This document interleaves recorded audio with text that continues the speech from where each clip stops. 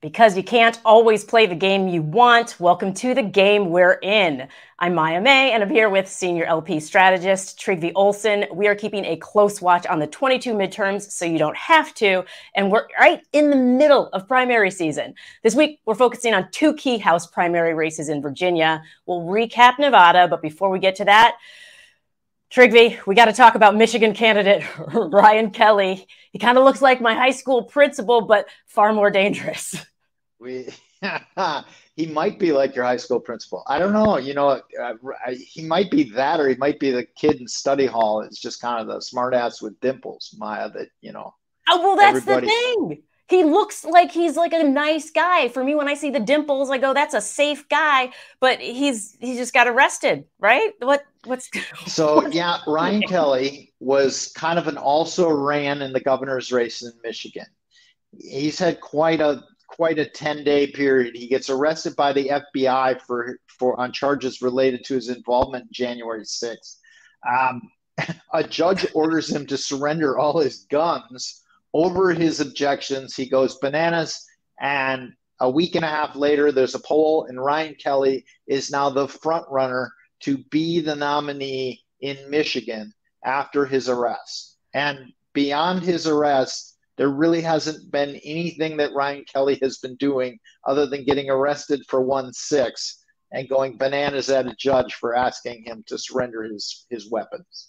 I mean, we're at a critical point right now where, like, the guy, he looks like the innocuous guy with dimples, and he's being arrested, and that's the thing that catapults him to the top of the GOP slate. I mean, half of them are getting disqualified left and right for fraudulent signatures, but this is crazy to me. It feels like this is like a point in our time where we have to call out the danger, because as hilarious as it is, it's dangerous. It's incredibly serious. And if you'll recall, for those who've been with us from show one, right, I was saying about Doug Mastriano that they were going to wrap Doug Mastriano in prettier packaging in Michigan and Wisconsin and Arizona. They're going to market the brand out of him, but it's still a shit sandwich. But you know what? Ryan Kelly is kind of maybe demonstrating that I was wrong. Because he's just an unwrapped crap sandwich sitting there on the table, right? Like this guy, and he's making no apologies for it. No. And you've got this whole mentality. It says a lot about where the base of the Republican Party is. There is no managing it. There is going to be more and more crazy. We've been seeing it all over. We saw it at the Texas Republican Convention. We're going to talk about some other places that we've seen it. And yeah, Ryan Kelly's got the dimples. He looks good. But in reality, he's dangerous. He's dangerous. He's really dangerous. Yeah. And so I really need people outside of Michigan to pay attention to this, because I think sometimes we miss the signals, miss the signs of the crazy as it is. And it is here. The crazy is officially here. But let's turn to this week's primary races, starting in Virginia.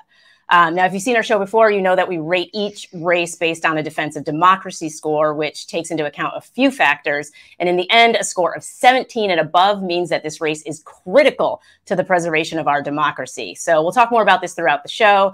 And if you want to, you can also check out previous episodes of The Game We're In for further explanation of it. But let's talk Virginia. It's the main event this week.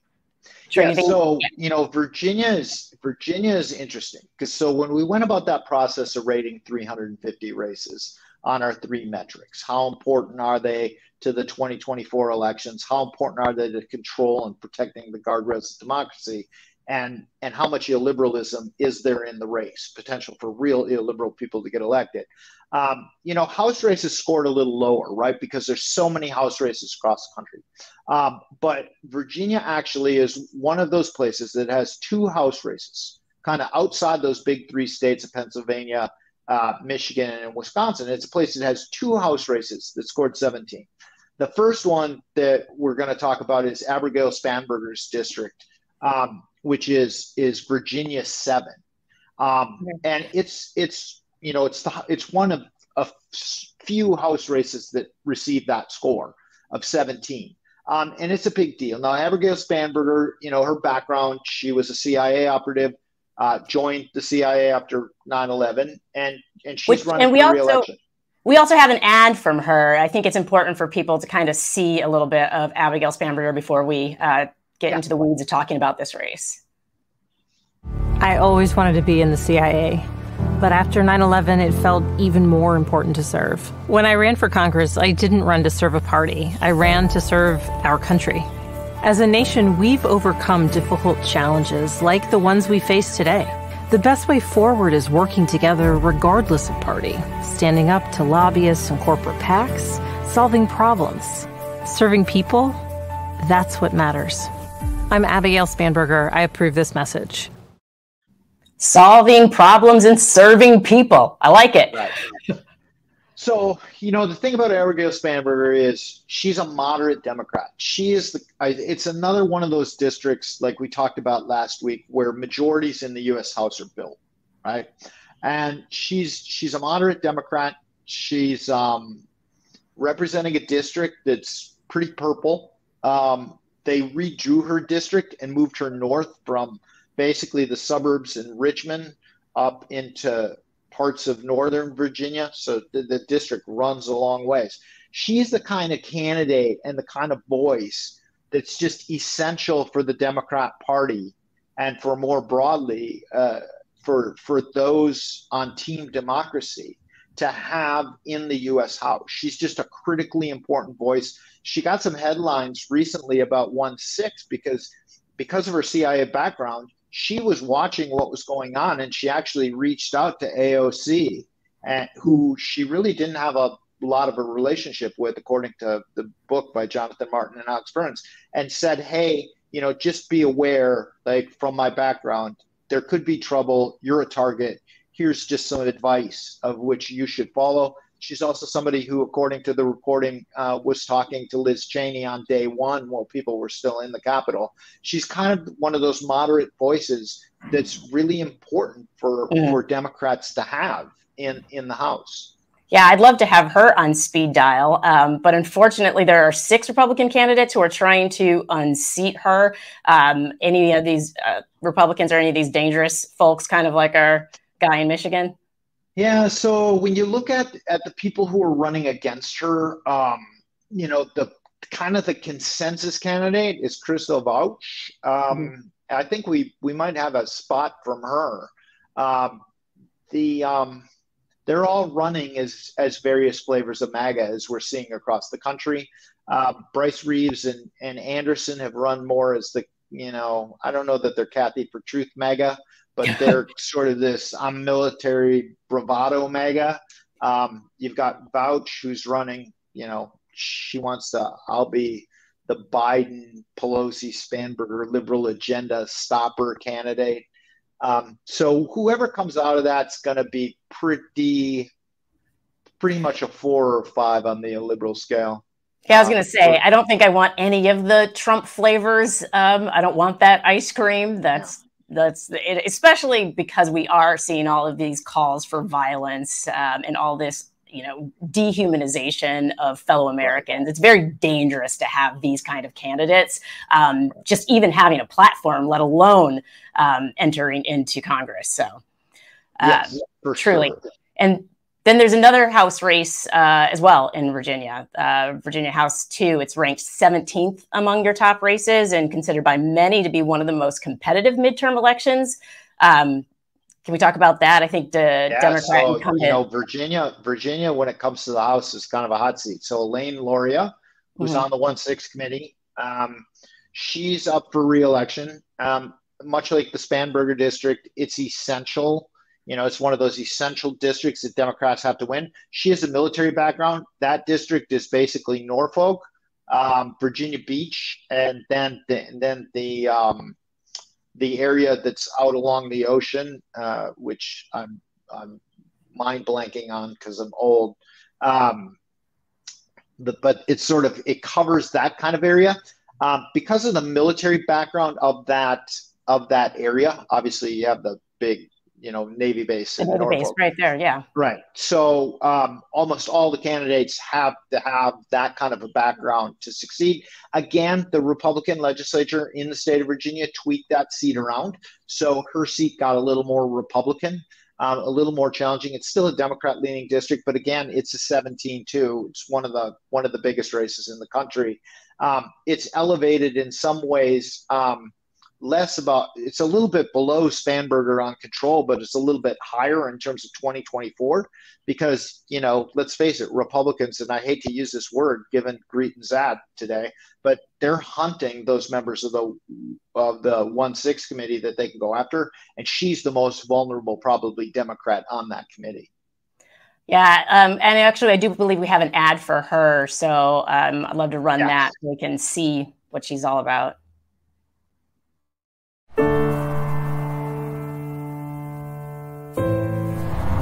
I do solemnly swear that I will support and defend the Constitution of the United States against all enemies, foreign and domestic. I took that oath the first time when I was 17 years old and went to the Naval Academy, and took it again upon every promotion during my 20-year Navy career, and most recently now serving in Congress representing my district. That I will bear true faith and allegiance to the same. That I take this obligation freely without any mental reservation or purpose of evasion. And that I will well and faithfully discharge the duties of the office on which I am about to enter. So help me God. It is making people sit up and take notice tonight that Elaine Luria has now joined 6 of her fellow freshman Democrats to call those actions, quote, an impeachable offense. God help me. Devastating news today for the Trump administration. Critical new evidence tying President Trump to possible abuse of power. So I am about to enter the office on which the duties of discharge I will well and faithfully take. They should investigate the Bidens. The president pushed 8 times for an investigation into Joe Biden. So you did ask Ukraine to look into Joe Biden? Of course I did. This obligation freely, without any mental reservation or purpose of evasion. And that I bear. Is very clearly an impeachable offense to me, that the president enlisted the help of a foreign leader to conduct an investigation to malign his political opponent. True faith and allegiance to the same enemies, foreign and domestic. That I will support and defend the Constitution of the United States against all that. I didn't come to Washington to impeach the president, but I also didn't spend 20 years in the Navy to allow our Constitution to be trampled on. I will swear solemnly. And people might say, well, why would you do that? You might not get reelected. I don't care because I did the right thing. I do.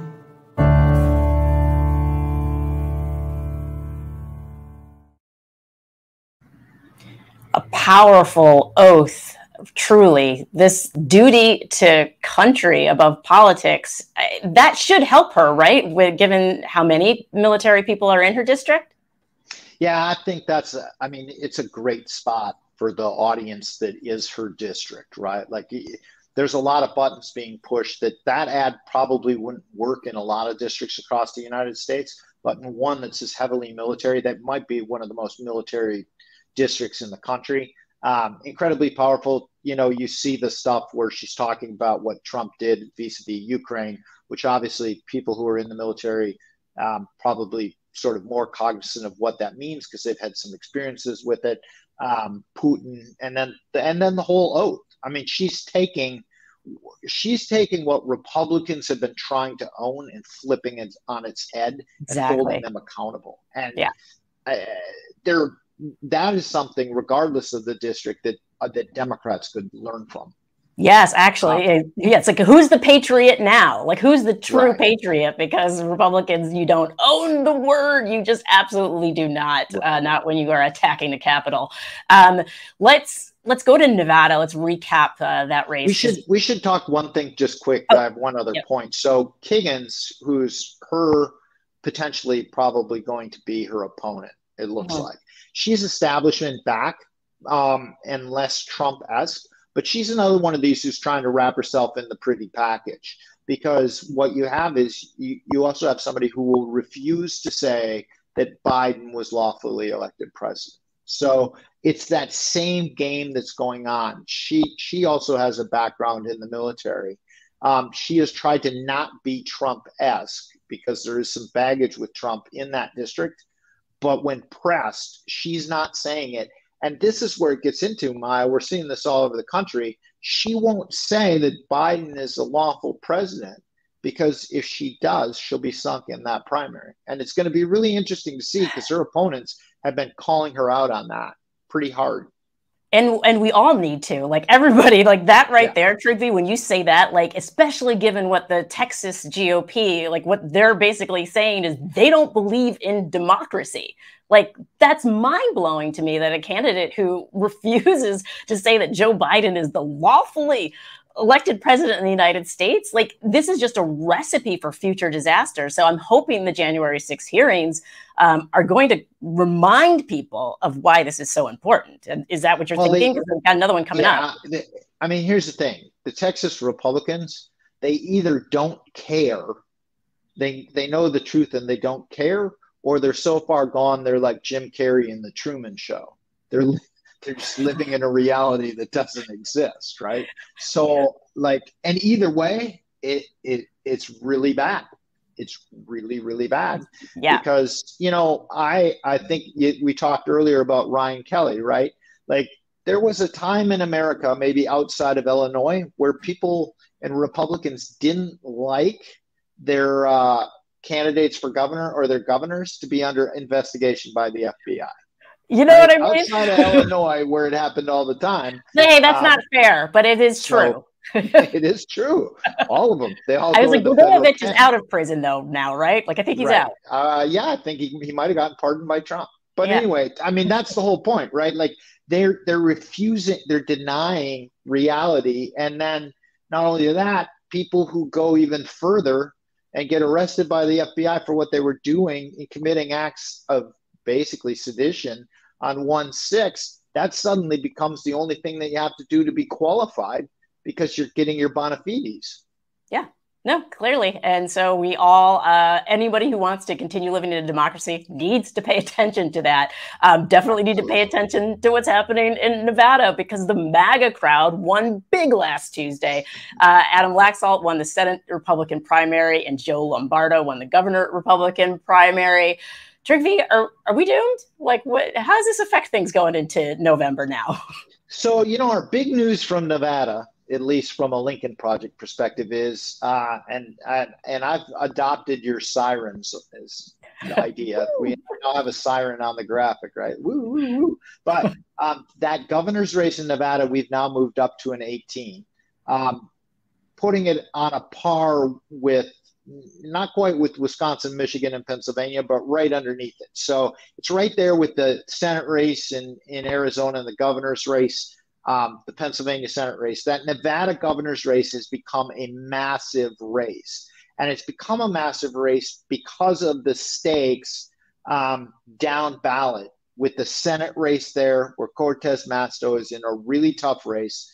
You know, sort of here in D.C., the establishment Republicans really view Laxalt as kind of their guy who they can get through. You know, his father was Pete Domenici, his grandfather on his mother's side was Paul Laxalt. So, like, he's kind of royalty, even though he's taken on a very Trumpist persona.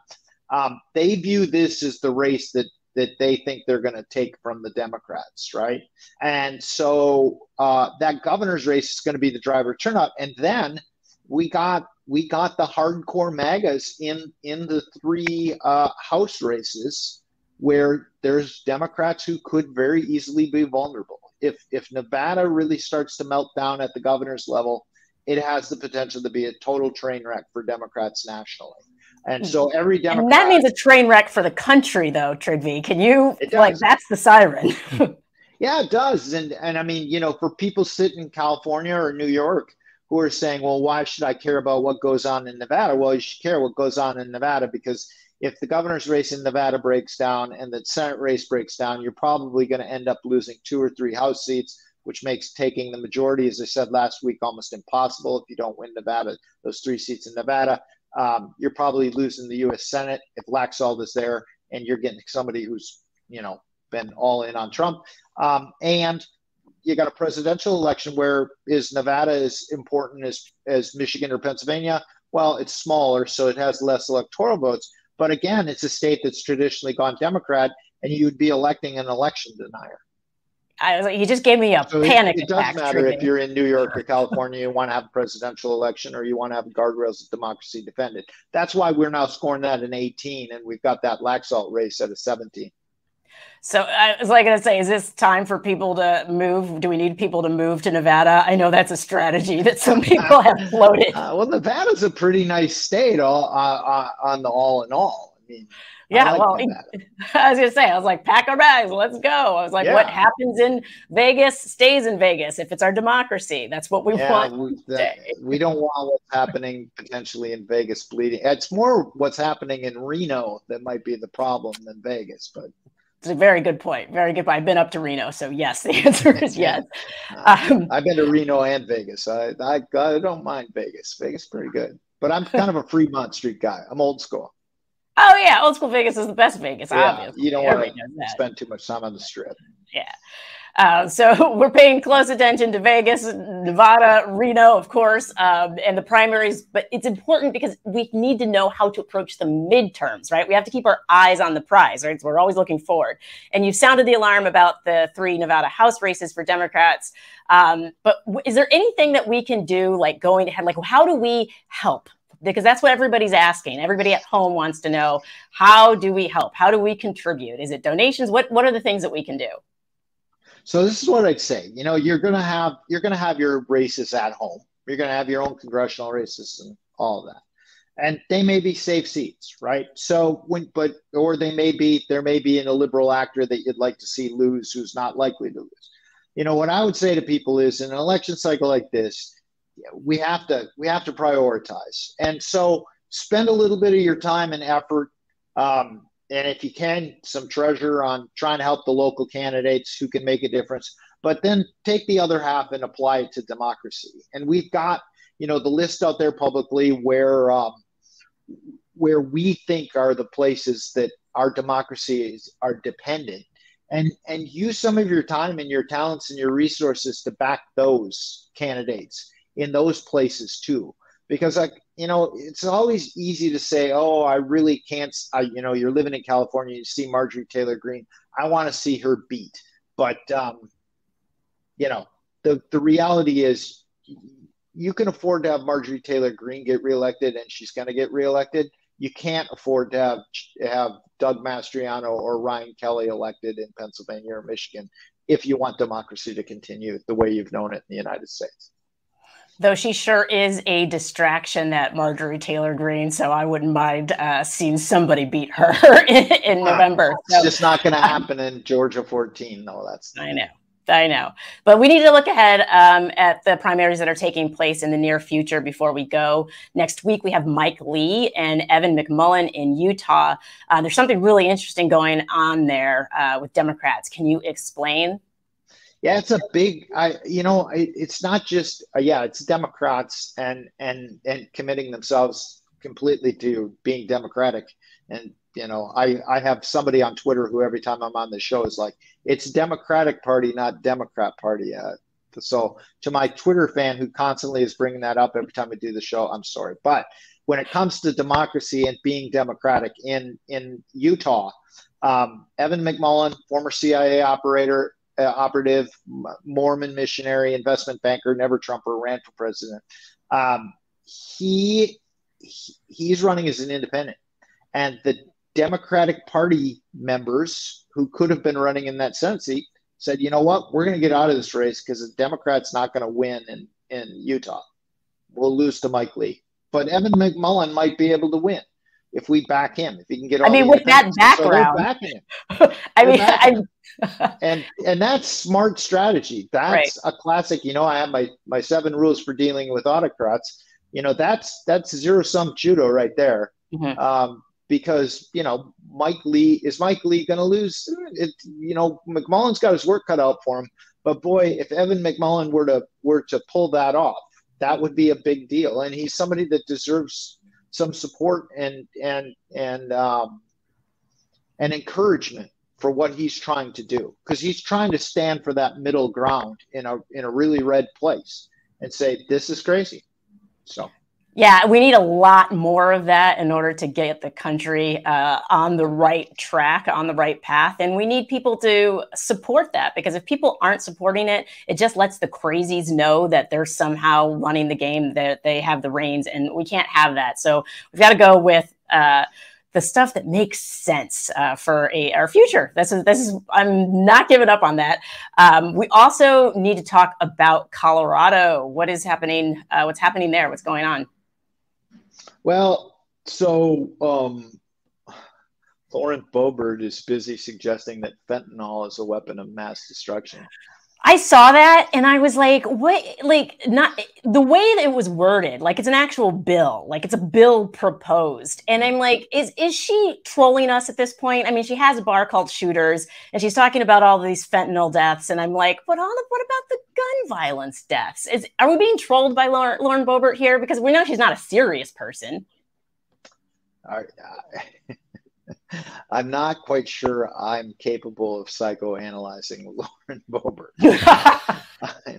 But, you know, I don't know what she's trying to achieve. I think with that thing, it's kind of a play to China, right? Like China is supposedly shipping all this fentanyl here. So, you know, there may be a little bit of a race thing going on in it. It's hard to say, other than, you know, she's somebody that we at the Lincoln Project feel like we have to target to point out to people the level of crazy that exists in illiberalism and just anti-democratic, non-civil behavior that's going on by some of these people. And she's an example of that. And so, you know, we fully recognize her district as such that, you know, she's likely to prevail. But we also get that we need to make sure that other Americans understand the cognitive dissonance between what they believe, particularly Republicans, and somebody like her. And that's where we're going to target her.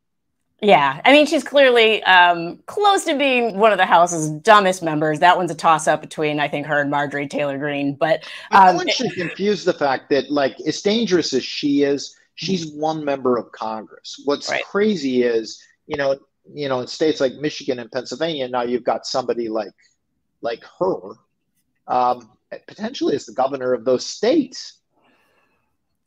Please don't say that. I was like, and it's not like, you know, Pennsylvania and Michigan are big states. Right. No, right? This is absolutely, well, and this is why we all need to come to our senses. And there are sensible members of Congress. There are people who are running who are sensible. Can we talk about the incumbent in Colorado 8? That is a new district. You've called this a classic swing district. What does it look like? Yeah, so you've got Yadira Caraveo. Yadira Caraveo. That right? Sí hablo español. Yeah, she's the former. You know, she's a former undocumented dreamer who's really an American success story. She's running against Barbara Kirkmeyer, who's full on Trump, you know, saying that he was a darn good president. It's a real, you know, it's a classic swing district. It's north of Denver. You know, Colorado picked up a seat. It's a great pickup chance for Democrats. Because they have a good contrast there in a place where, in theory, that contrast should work well. But again, it's all going to be, to some degree, it's going to be turned out. You know, how many people in those Denver suburbs turn out to vote, and are they paying attention?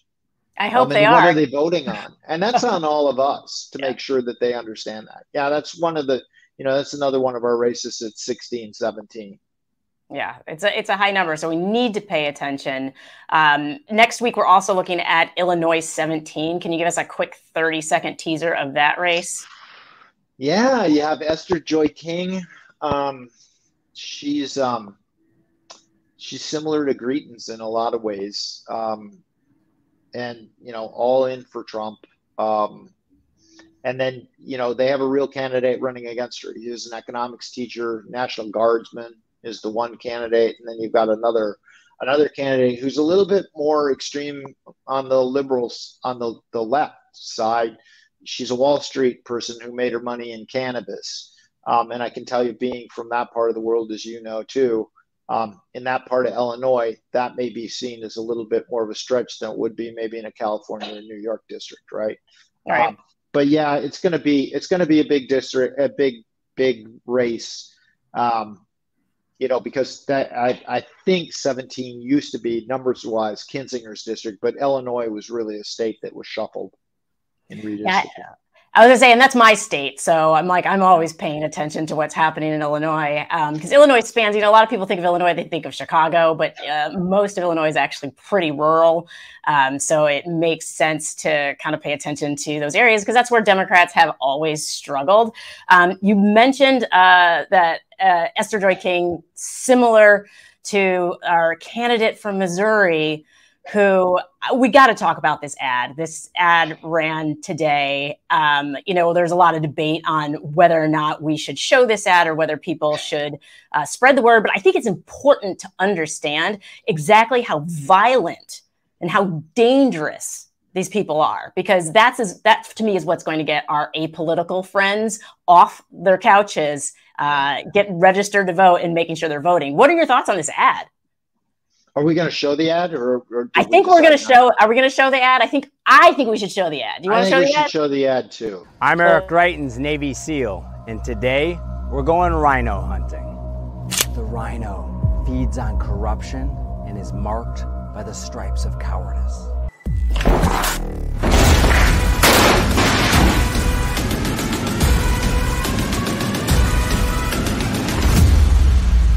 Join the MAGA crew. Get a rhino hunting permit. There's no bagging limit, no tagging limit, and it doesn't expire until we save our country.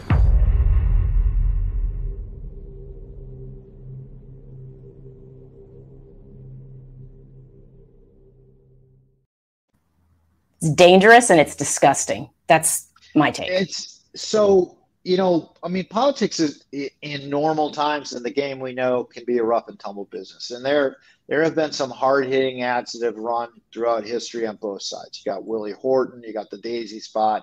Like, there's some famous ads that, have gotten to a certain line, but it's all been within the game we're in.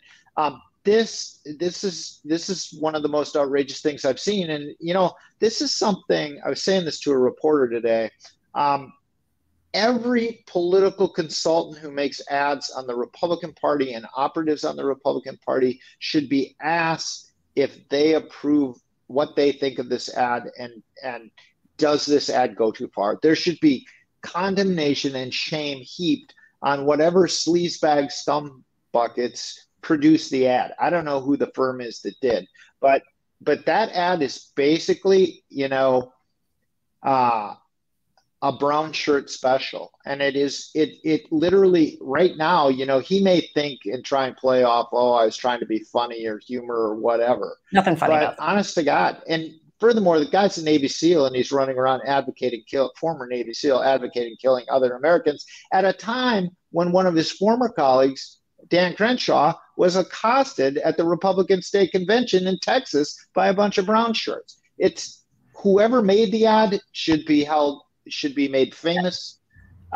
Infamous. Yep. If he tries to run it on TV, there should be a complete backlash.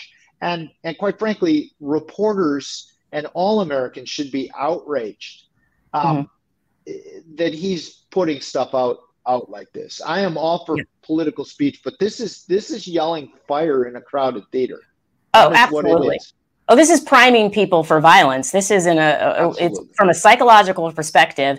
Some of his followers, some of the people who are potentially voting for him are going to watch this and say, hey, this is open. It's open season. It's open season on people we don't like. And that is absolutely not legitimate political discourse. There's nothing that could be more anti-American than what he is doing with that. And the worst part is he's wrapping it in the credibility that came from the blood of his former colleagues in the SEALs that made the credibility that he thinks he has in doing that. and in their blood defending the right for him to even run for office. It's outrageous. Outrageous. Absolutely. So we're going to continue to pay attention to that race. That is for sure. But before we go, Trygve, do you have any predictions for tomorrow in Virginia? It's hard to say. I could take the easy way out and just say I bet you that a pro-Trump candidate's going to win in each of those districts, but that isn't really going very far. I'm curious if even something like this ad, which is clearly putting the military in a bad light. Like I already saw people commenting that this makes the military look bad. Yeah. I'm wondering if that might play into a lot of military people tomorrow considering, where is my allegiance? Is it to country or is it to party? Where's my allegiance? Well, every Republican candidate running, I just thought of this as, with time now, they should all be being asked, do they agree with what he's saying in this ad? Yep. They'll try not to answer it, but they should all be asked. I think in those two districts, I think Spanberger's district's more likely to be a place where you get the pro-Trump, kind of the Reeves or one of the pro-Trump candidates coming through. It's hard to say with the other one because, the one side of having all that military down there is you got a lot of people who are going to be voting absentee and otherwise. But what I will say, I suspect the pattern continues that we're getting the more pro-Trump candidates are getting through, as we've seen across the country. This whole thing, what I would say, leave people with, this idea that Kevin McCarthy has been trying to purport and some other Republicans, it's going to get better. It's not getting better. The people that they're nominating are further to the right. And so this idea that the Republican caucuses in the Senate and the House after the election are going to be better and less Trumpy is just wrong. They're going to be far more Trumpy, far more illiberal. And there's going to be people like Greetings potentially who could end up in the U.S. Senate until Republicans stand up and say, no, this is wrong. Right. And also in that ad, he talks about it until they've gotten their country back. So this isn't just an ad for running for office. This seemed to be an ad for trying to take over the country, which we've seen already what that led to, violence and death. So people, we need you to go out and vote. Everybody that's in Virginia, please vote with your country in mind and understanding that we are a diverse democracy, whether or not people want to accept that. And so that means working together. That is how we are stronger. Because right now the GOP, it's bad news bears. If they had rifles instead of baseball bats, they need to be stopped. And I think seeing what's happening in Texas right now, it's incredibly clear how dangerous they are and the plans they have for the rest of the country should they get back in power. So we can't let that happen. We can't do this show without you or anything we do at the Lincoln Project without you. So please, if you can donate, we have a QR code that we can throw up there that you can use to donate. You can also go to lincolnproject.us to do that as well. But we definitely need everyone involved, all hands on deck. Truly, at this moment in time, spread the word. Follow Trygve on Twitter at Trygve Olson. I'm at Maya on stage. And then don't forget to watch the breakdown tomorrow, Tuesday, following the hearings at 1 p.m. Eastern. And then Wednesday, you can catch Lisa Senecal and I on We're Speaking. Don't miss it because we have an incredibly good guest. We've got Barbara Walter on, and I'm super excited about that because she wrote the book, How Civil Wars Start and How to Stop Them. And I think we need to stop them. So that's I would say to anybody, can I just interrupt you for 1 second? Yes. Anybody who hasn't read that book, you should watch her on the show, but you should read the book. I mean, I ended up reading that book recently. It's a must read for everyone who cares about democracy in the United States. You're spot on. You guys are lucky to have her. It's very timely that we have her. I'm incredibly excited. And we keep talking about having a democracy book club. And so Trygve, I might have to put you in charge of one of our democracy book club discussions because there are a lot of people out there who want to discuss these ideas because that's how we feel like we're actually moving in the right direction, is having these conversations and getting back on the same page, pun intended. So thank you so much, everybody. We will see you